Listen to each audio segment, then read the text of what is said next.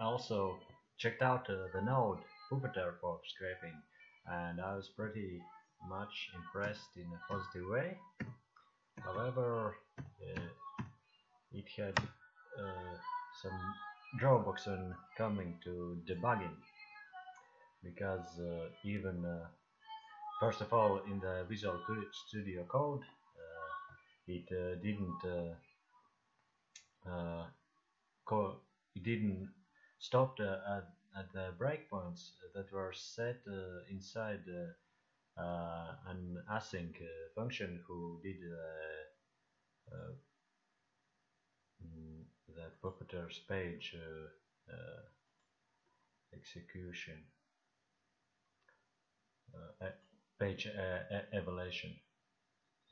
So let's see, here it should go, but it does not.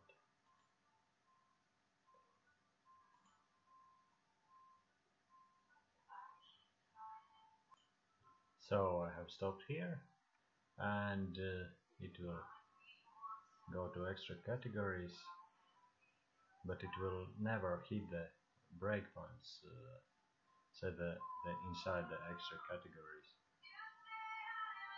It will simply move next to next promise, and so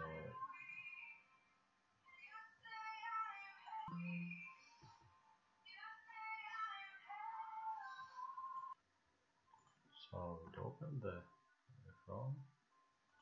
Chromium. You can see.